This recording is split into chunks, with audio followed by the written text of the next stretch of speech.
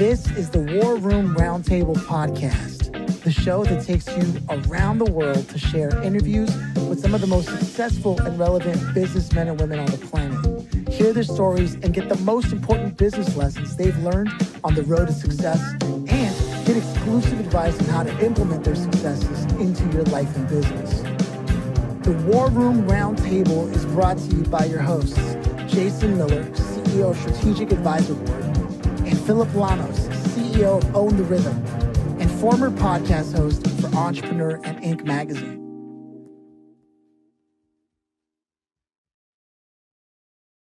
So, welcome to the War Room. It is a pleasure to have you here, Ivy. How are you?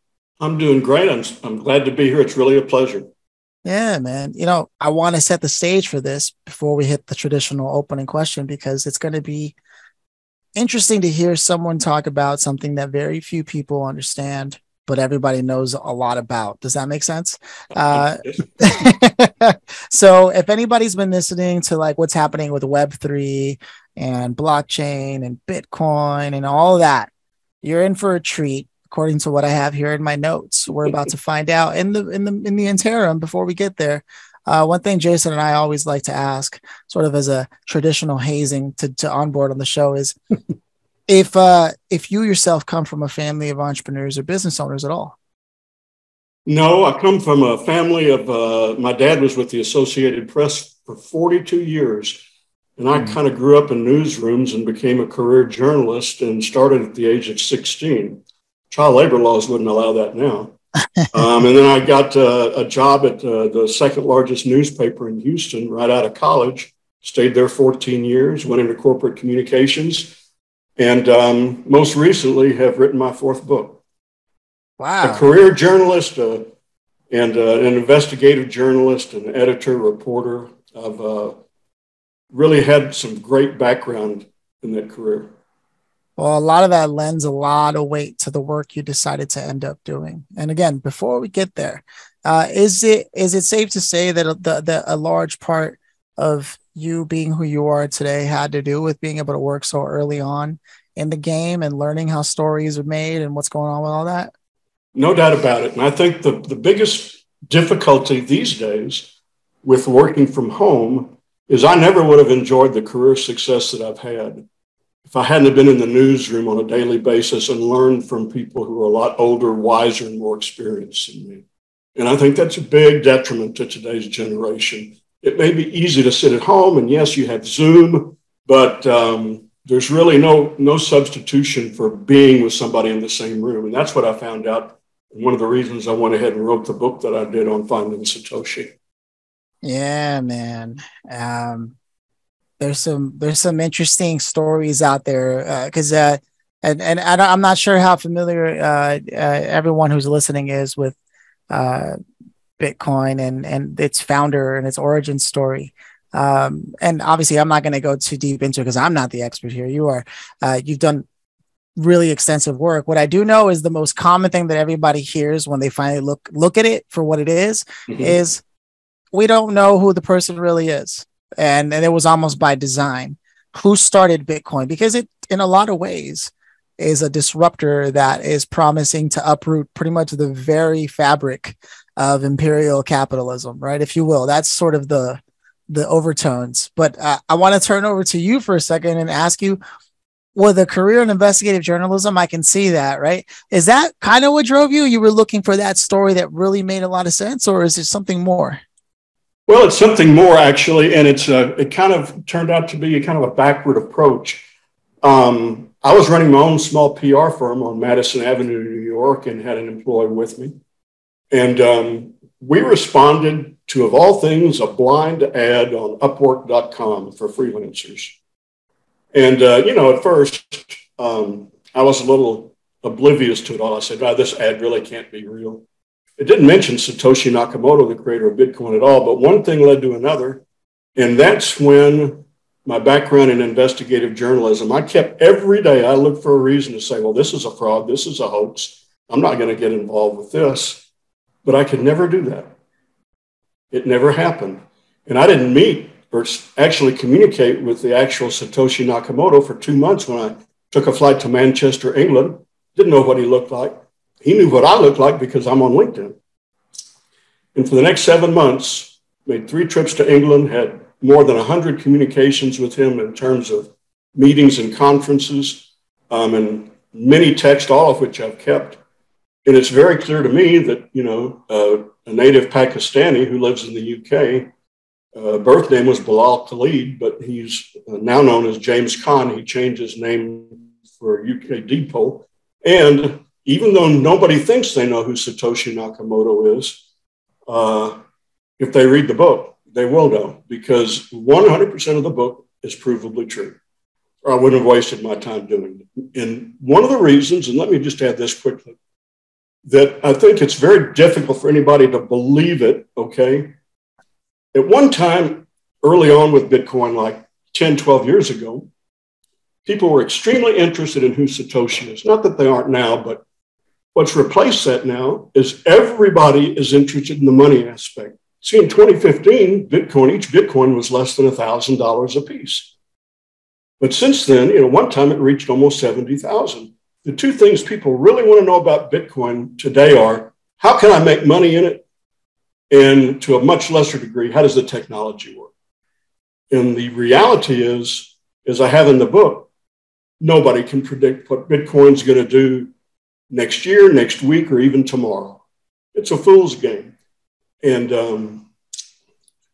if people really wanted to know who Satoshi was, all they have to do is read the book. I know there have been a lot of hoaxes. There have been a lot of pretenders. This is absolutely real. I mean, this is pretty big. Like, at least I've spent, I don't know, maybe the past 3 years talking to a lot of people who are founders in Web3, and all of them had said, when I asked a question, who do you wish would be here? They said, well, nobody knows who they are, I would hope to have Satoshi Nakamoto here. And there's a few people I can even send you to their shows to continue to talk about the work that you've done, because that's a pretty big deal, man.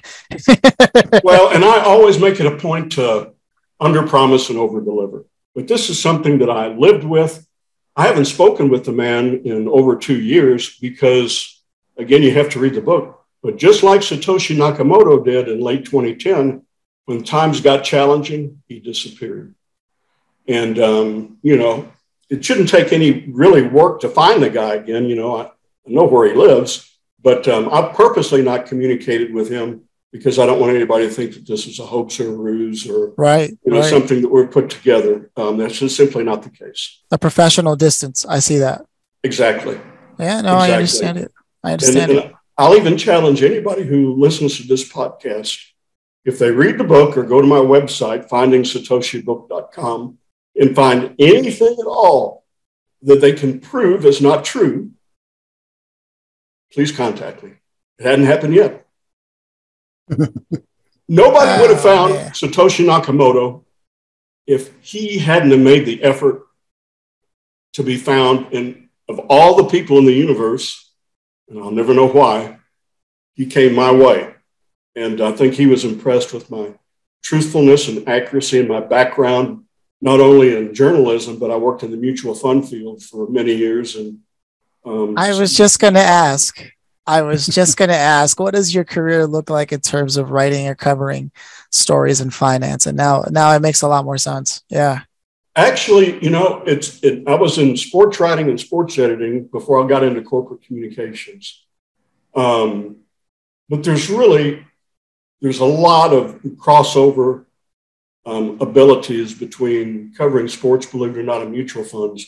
They both are concentrated on numbers. And the 2 aptitude tests I've taken in my life, 20 years apart, each time it drilled in on the very same career, tax lawyer. So I guess I must know a little bit about numbers, but don't ask me about algebra. Yeah, algebra isn't real life, man. But finances are. That's 100% true. Payroll. That's some real shit right there.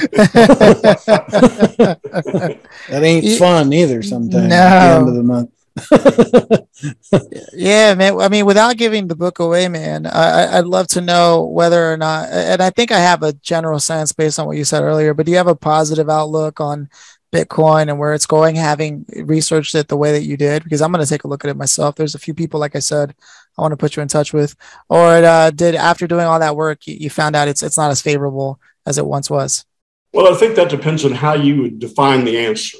You know, if you're going to define the answer of what will Bitcoin be worth in a year, 5 years, 10 years. Oh, no, I meant it more as an outlook on social. I think that, you know, even someone like SEC Commissioner or Chair Gary Gensler has said, you know, Bitcoin's the real thing.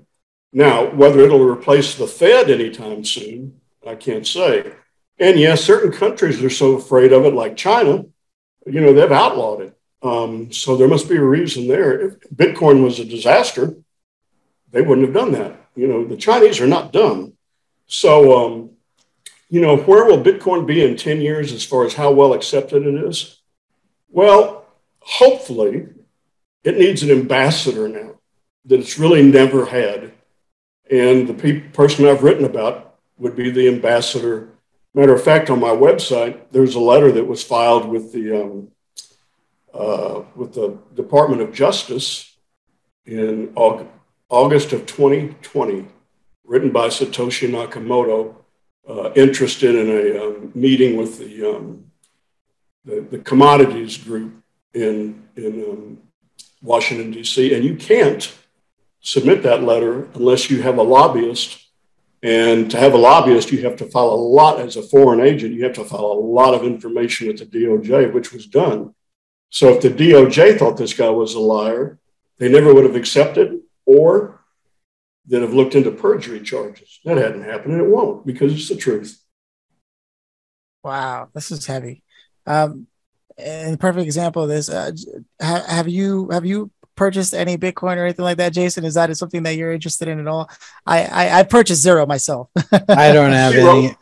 I had, so back in when it first, I remember, and I wish I still had it, but I remember way back when the internet started, right? I remember I got this email, and it was an email that says, you've been awarded 2 Bitcoins. And then you'd print this certificate out, and it had these numbers on it and all this stuff, right? For the life of me, when it went up to like 70 grand, I was like digging through everything. I was like, where the hell are those at? I'm sure they probably long got repurposed by now, but Bitcoin's going to have a tough future, because if you look at just regular savings account versus the stock market, and how many people are invested or won't invest in the stock market because, you know, they don't have the safety that a savings account is. Even though, you know, as low as interest rates have been, they've lost money in recent years by hoarding their money or keeping it under the mattress. So if people have a fear for losing their money just by going into the stock market, you can imagine what their concern is by going into Bitcoin, because it's been quite a roller coaster ride. And I think you have to understand how to ride a roller coaster successfully in order to invest in Bitcoin. Not to mention, there's just all these other ones now. Yeah, right? There's a lot of coins. Bitcoin. There's a ton of different ones now. So it's like, you know, but that's what starts all skeptical about it too, right? It's because it's just like, oh, hey, here's the next whammy coin came out today. Well, name me every cryptocurrency you can think of that started before Bitcoin. None. My only one I really know is Bitcoin. So I think that there's imitation, you know, is flattery, right? Mm. And people have tried, and some have been somewhat successful. I'm not mocking them all, but there have been a lot more failures than successes. Yeah, no, I mean, the only one that I've seen really do anything outside of what Bitcoin has done is Ethereum. And that's because it's more of a software, sort of smart contracts, things of that nature. So I get that. And I just think it's really fascinating because you're right. People will hoard all their money in a savings account. And the percentage that it earns is terrible. Whereas if you just went into an index fund, you'd at least make 10%, because the market always breaks at least somewhere roughly around there, right? Annually. And yet most people wouldn't for the life of them throw any money in that direction. And those same people who wouldn't do that, especially the younger crowd. I mean, you saw what happened with GameStop. I don't have to tell you. I mean, that's your field. You know what happened there with the retail investing. I mean, they'll throw as much money as they can in that direction for a quick buck, not realizing, finance is a tricky game in a modern society. But the fact that we have someone on this show right now that has been able to look at all this over a number of years, and more importantly, investigated one of the most hotly contested subjects of the last, I want to say, maybe even 10 years, like people were really looking at it. That's fascinating and a privilege, I feel, to be able to have you on here. Is there anything that after you wrote the book, you realized, God, I wish I talked more about this? Great question. And I would say not really. I spent a long time researching this. As a matter of fact, the book has over 350 end notes or footnotes. And so I knew that every word of the book would be parsed by critics and cynics and so forth. And so I wanted to make sure that everything I wrote was researched. And I have a copy of every quote that I have in the book from James Caan, because I kept them all from the work I did 3 years ago. And I'll challenge anybody, if they want to come and look through everything or try to debunk it, I'll roll out the red carpet, because I'm a very objective and skeptical individual. I'm the original Doubting Thomas. But every day I said, what is not adding up about this? And there's a couple of things in the book and on the website that I think really embellish that. I mean, it's some things that he said to me that are in the book. Let somebody tell me why he's not Satoshi Nakamoto. Now, there's some other people who pretended to be him, and I'll mention one right now. Craig Wright is probably the most popular or well-known Satoshi wannabe. He's a self-professed Satoshi Nakamoto. The week the book came out, Craig sent me a comment on my LinkedIn account about the book, calling me a con man and saying he was going to force bankruptcy on me and even press criminal charges. And I'm thinking, wow, that's the best publicity this book could ever have. And then I found out just a week or two ago that he took down the comment from my LinkedIn site and subsequently deleted his own LinkedIn account.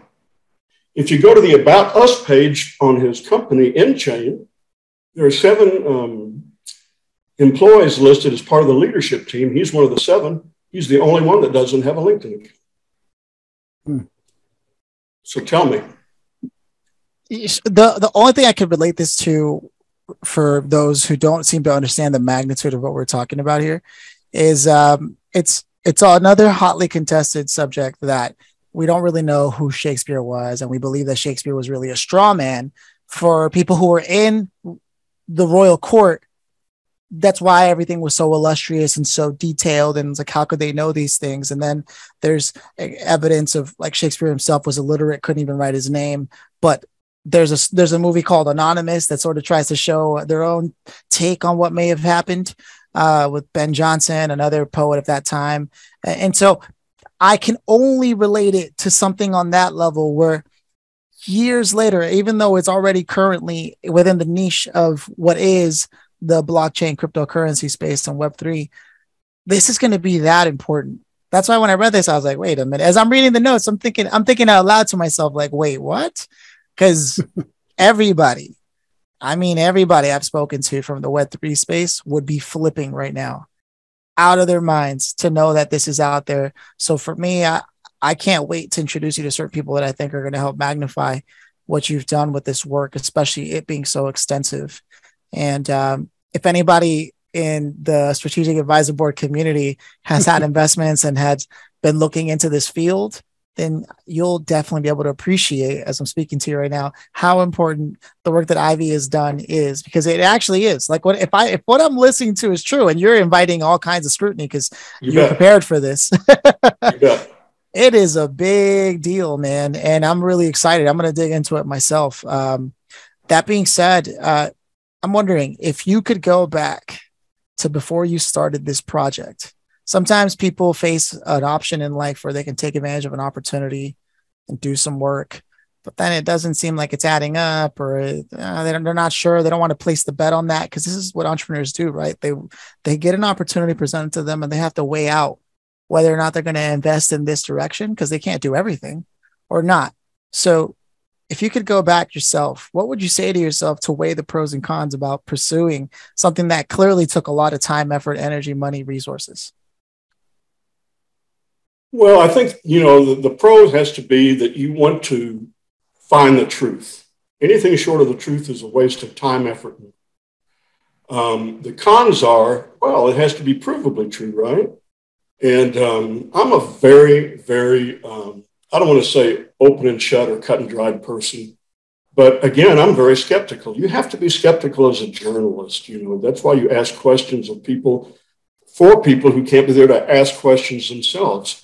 And as I wrote to Satoshi and his proxy that I communicated with before ever meeting Satoshi, I was very reluctant to take on their project to identify him and also help release a project. It wasn't a pump and dump. It was to make Bitcoin better, okay? Because he saw a lot of problems with it since he had left. And I said, hey, my reputation is my biggest asset. I'm not about to get into something unless I can really make sure that this is true. And what really tipped the scale was that I said, look, I'll travel anywhere in the world at my expense if you can prove to me that you are who you are. And it took 2 or 3 weeks before we could get something set up. But I knew the very first day that this was the guy. And you're going to say, well, how could you know that soon? I said, maybe not 100%, but I was leaning in that direction. Keep in mind, it used to be the only way people thought that Satoshi could really be identified is to move a Bitcoin, okay? Because Satoshi Nakamoto has never moved any of the million Bitcoins he mined. Okay, if he was saving for a rainy day, I could see that. But you tell me who in the world who once had a Bitcoin stash of $69 billion wouldn't move one? It defies human nature. And that's because he lost them in a hard drive incident in 2010. That's one of the things that accelerated his departure from Bitcoin. Not only that, but he was engaged and was to be married in October of 2010, which he did get married at that time. And he waited until 8 years into his marriage before he told his wife that he was Satoshi Nakamoto. And the funny thing is, she said, who's that? Oh, no. And I got the story backed up from her, just me and her, when I visited their home in Doncaster, England in September, early October of 2019. She even told me where she was sitting and where he was sitting when he said he was Satoshi. There are people out there who lost maybe $3,000 in a USB drive and lost their mind. He lost 69 billion. Oh my God. Well, and that's one of the reasons that he, really kind of went into a trance and didn't do much with Bitcoin after that, because he was so ashamed that the creator of Bitcoin, and it's a long story of how it happened, but he even produced the 2 laptop computers circa 2009, 2010. And he actually offered them up. He usually offered very little to me. I had to ask the questions to probe. But we were all in, my 2 colleagues and I were in Manchester one day in August of 2019. And he said, oh, well, I can bring the 2 laptops from home. And I had plenty of photos. Who could do that 10 years later? But see, that's just one of many pieces of evidence. It's not just 1 or 2 things that's going to tip the scales. There's over 100. I'm really glad I learned about this and got a chance to talk to you. There's more to talk about as we close things out. There's a few pieces of business that we address. Sure. I've got a few questions in particular I want to ask, but before we do that, given how awesome this is, I just want to be able to give a shout out to one of our supporters who actually made this conversation possible at all. And that is Rogue Publishing Partners. They offer a host of experts in the independent publishing industry, whether you're an executive, an entrepreneur, a coach, a consultant, to help write and publish and market your books. And they've designed this method that can help you get the traction you're looking for in the marketplace. So if that's speaking to you, just go ahead and go to roguepublishingpartners.com and let them know the War Room sent you. Now, back to this conversation here. So we've addressed how you would have looked at things prior. But I got to ask, are you writing on any other coins? or anything like that? Oh, Like, no. are you on the space at all? To use a cliche, this is a one and done. And there are three reasons that I really wanted to do the book. One, far and away the most important, is to get the truth out there.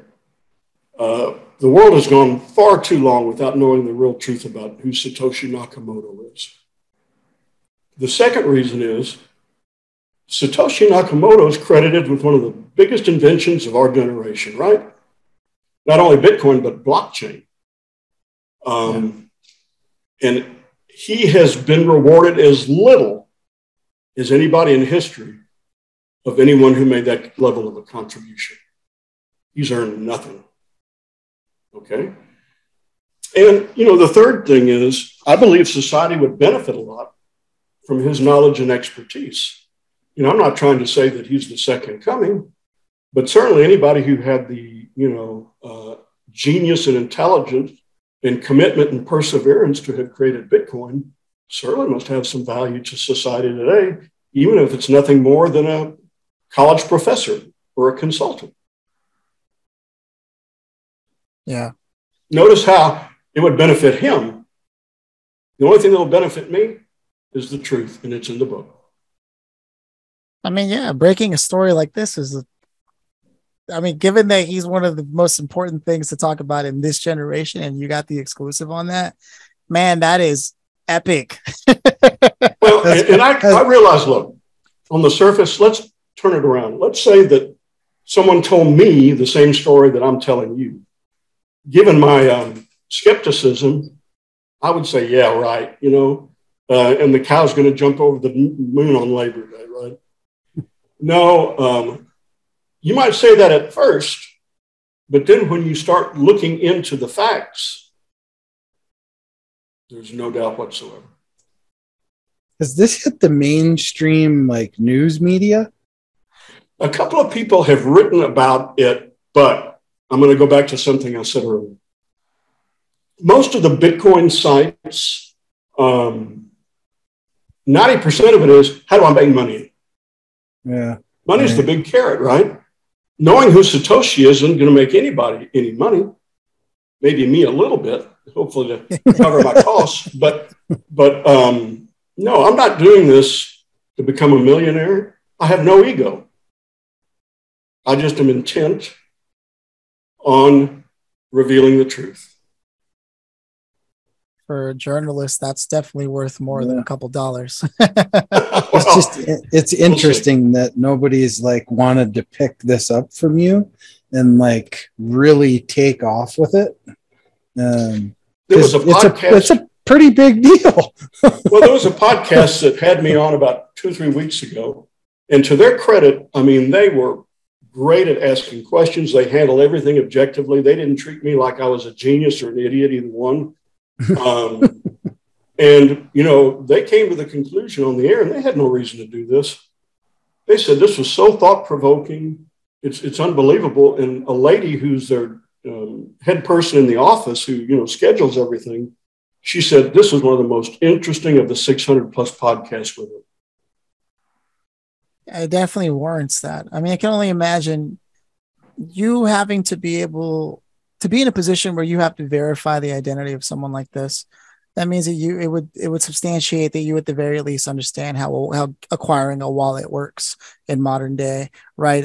Whether or not they understand how to do that and why they think it's effective or not, they themselves having lost the hard drive, what that means. They were definitely around at a time when there wasn't digital wallets like there are today, which is ouch, because that's one of the reasons that I stayed out of it when I heard about it as early as I did. And so there's a lot of work, and not for the layman stepping into the blockchain and crypto, and in particular Bitcoin. It's not necessarily a walk in the park, but given the space that you're in, your understanding of financial vehicles in general, stepping over into this. I had a friend who went to the London School of Economics who I asked, because I had met him through a co-working space and, became good friends. And I told him, hey, what do you think about this? You worked on Wall Street. What do you think? It's it's all speculation, man. That's basically what he said to me. And to this day, he stands by that. Doesn't feel bad about him missing any marks or anything. But I imagine there was a lot of work that went into trying to understand all of that to then be able to use that as a case study for verifying whether or not Satoshi existed. And is that what they grilled about? Is that what they grilled you about in the other show?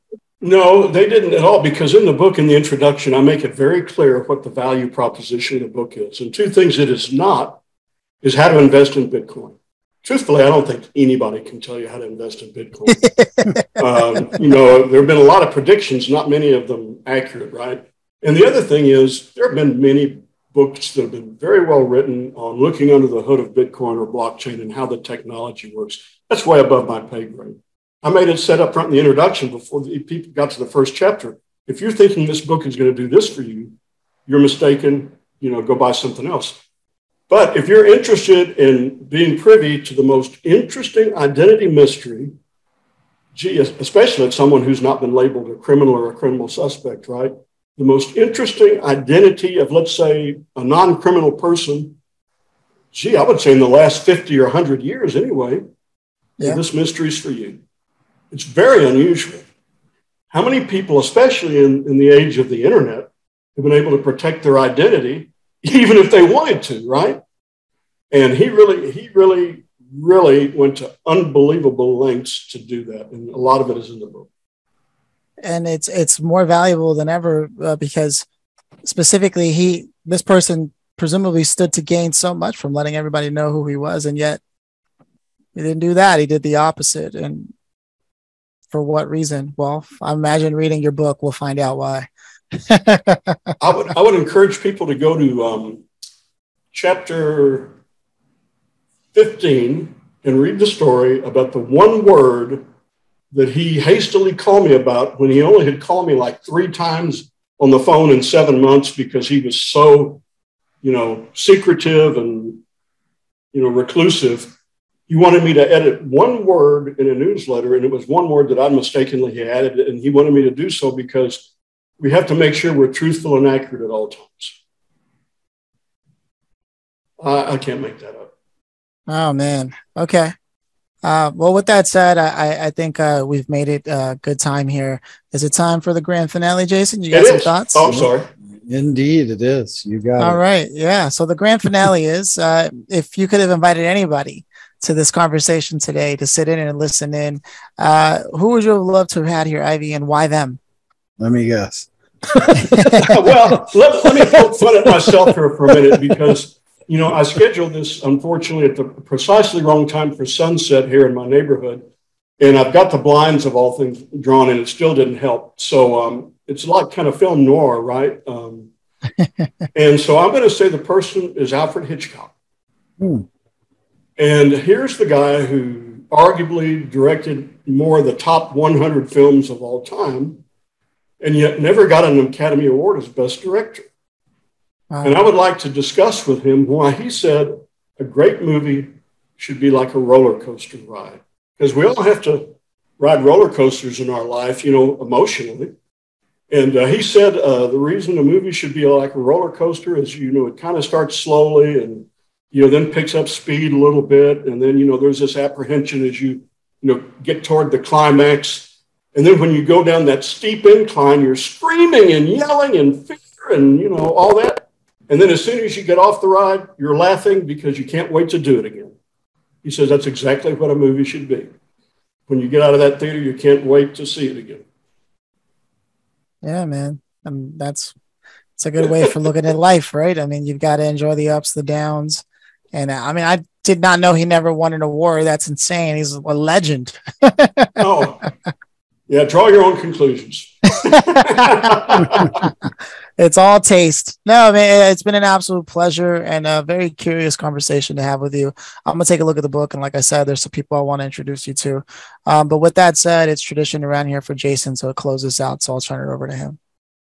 Very enlightening conversation. I will say that for sure. I would have never, ever guessed having you as a guest on this show. For sure. And gosh, thanks for coming and sharing it. That's really, really cool stuff. And you got me intrigued, so I'm going to buy the book now. So there you go. Thanks for being on the show. And let me say, I'm an admirer of your work too, Jason, and I salute you for everything you've done in your career. Well, thank you. All right. Well, cheers.